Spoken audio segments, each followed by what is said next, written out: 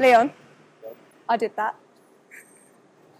Lily here reviewing Boom for Real, the first ever major Basquiat retrospective to happen in the UK, tracking his career from the 17-year-old that sold Andy Warhol a postcard for $1 in a restaurant, to the man that became Warhol's collaborator and I think superior, a darling of the art world in his life and after it. The film Downtown 81 helps to contextualise Basquiat's work within his own lived experiences.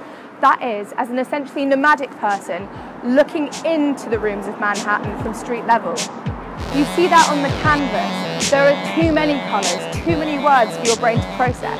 And that's the experience of walking around a city. Signs selling to you, banning you from places, directing you and misdirecting you. It's a shame that because so many of these pieces are privately owned, so many of them in this exhibition are behind glass, you lose some of that immediacy, and what you also lose is a sense of the mateness of these canvases.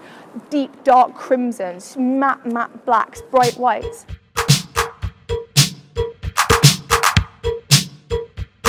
One of the most significant ways that Basquiat uses colour is in the inversion of the traditional depiction of the skull. Whereas most people depict white bone, black eyes, Basquiat does the opposite. It takes away the idea that blackness behind the eyes is something that is negative. Instead, it's the burning bright white of Basquiat's skull's eyes that is terrifying and crisis-inducing.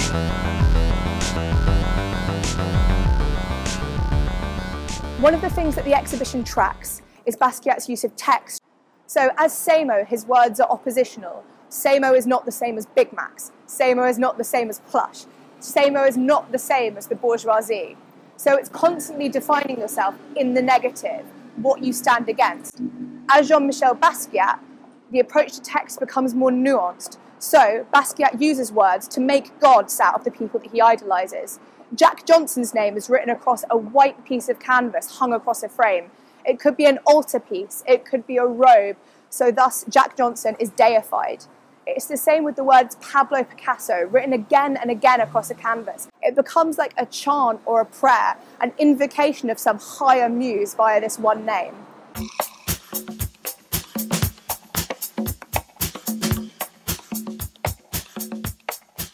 You can't not be struck by the briefness of the chronologies in this exhibition. Whereas you expect when you're walking around an art gallery to see this was the development over the course of 10 years of this artist's life, we are only talking about an artistic career of 10 years. Therefore, a painting from 1983 looks nothing like a painting from 1984. The exhibition ends really abruptly, which is at once disturbing and totally fitting for Basquiat's life. In with a boom and out with a bang. Basquiat's work is instantly recognisable and fully accepted into the cultural mainstream. You can see it on Instagram, you can see it on album covers, but that's not a bad thing. He did say, after all, that he wanted Samo to be a logo that was as recognisable as Pepsi. But seeing the work in the flesh, there's something unquantifiable about it. You've seen the crown on an album cover or someone's artwork, but you don't understand until you see it, the divine imperfectness of it. The Renaissance artist Giotto proved to the Pope that he was a great artist by drawing a perfect circle. Basquiat proves he's a great artist by refusing to draw the circle perfectly.